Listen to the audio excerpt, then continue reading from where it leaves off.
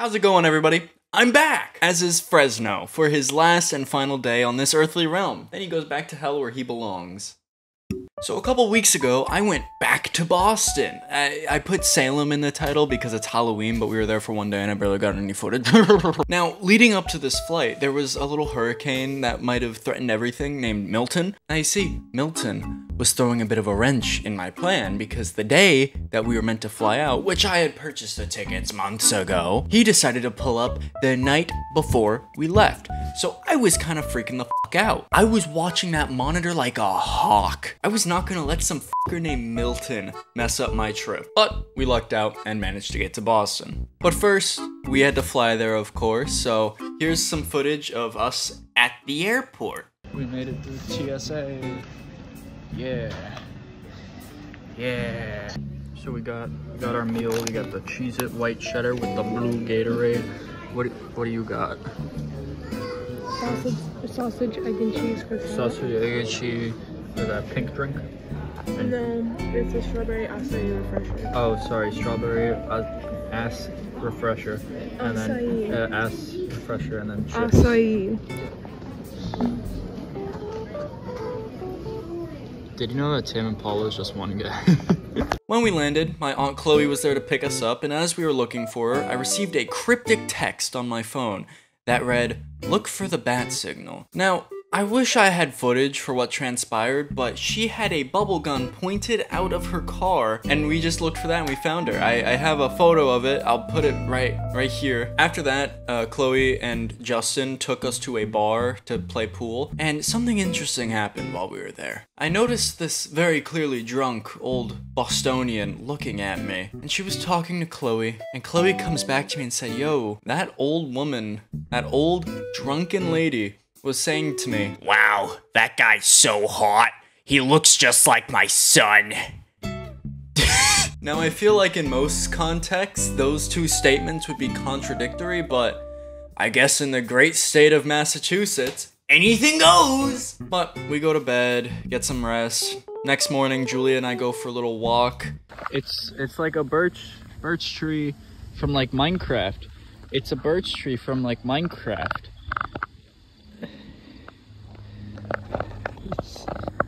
You want to make a crafting table?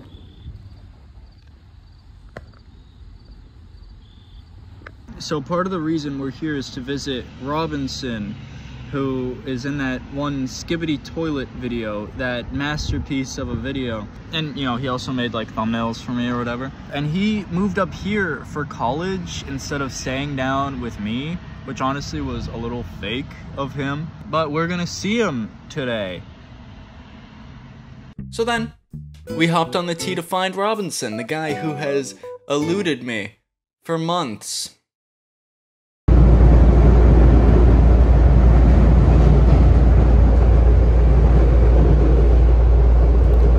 Okay, so we're on our way to Robinson. I don't see him yet, but he's here. Oh, I see him, I see him.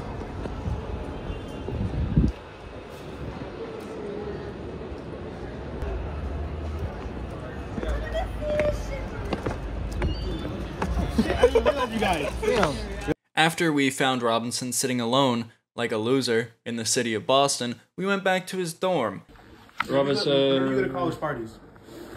Whoa, Frank Ocean, Kaye, Julia, Robinson. You done? No, hold on.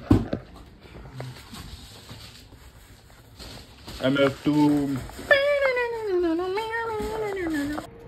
Here we see. What?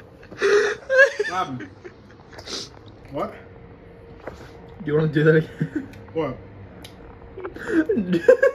Dude, no. No gag reflex. Okay, bro. We then had to leave Robinson to get our dinner reservation that we had made, and they charge you if you don't make it, so we had to run from train to train. It was quite anxiety-inducing. Next day, Julia and I actually went to Salem, which was nice. A lot of people there for that early in the month. It was surprising. We are out here in Salem. Julia repping the merch. Can you turn your head? Yeah. God, that's so real. However, a little issue arose. We are currently waiting at the T station for Robinson. He got on the wrong train like a stupid idiot. What an idiot. So we have Julia the villager. Do the thing. Louder. Yeah, no, Robinson was supposed to get there at 5. He got on the wrong train and got there at 6. So we were waiting at the train station for an hour. What? What's that? That's a terrible thing to say about another human being. But we found him, explored the city of Salem a little bit longer.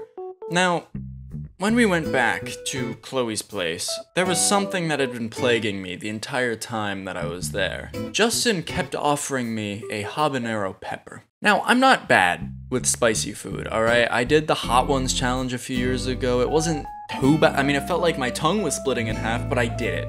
I don't think I was prepared for what I was about to go through.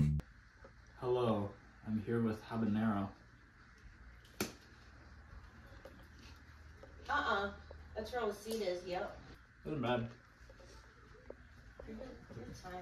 Have another. His nose is going. Not bad, right? Have 2. Oh!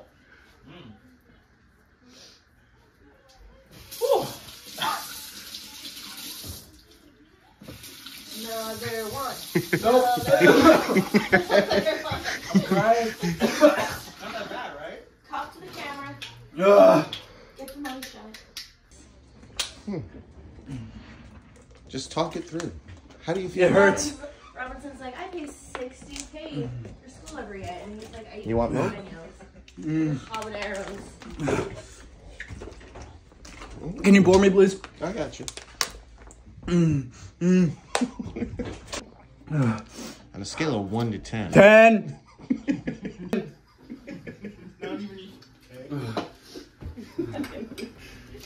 You're doing good, champ. So, I might vomit. But after that, we all went to this like haunted house called Hysteria at Connor Farms. Fucking terrifying, by the way. I got no footage of it because they didn't let us have our phones out. But Julia had a panic attack, and Robinson danced to "Slut Me Out" by NLE Choppa to help calm her nerves.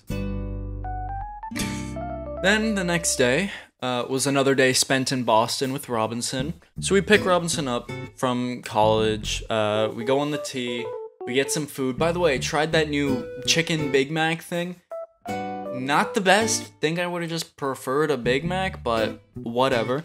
And then we decide, hey, why don't we go see Deadpool and Wolverine? Julia and I have seen that movie 2 times together. This was our 3rd.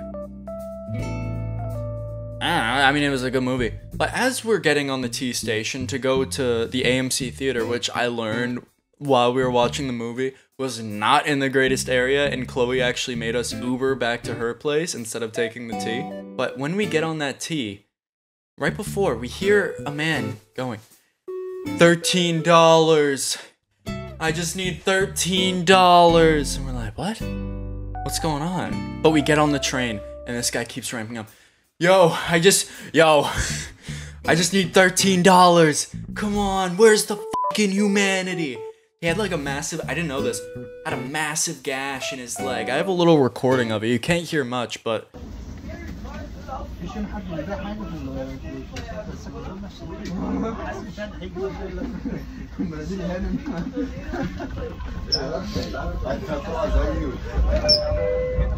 Downtown crossing next up. Doors on the right side, downtown next.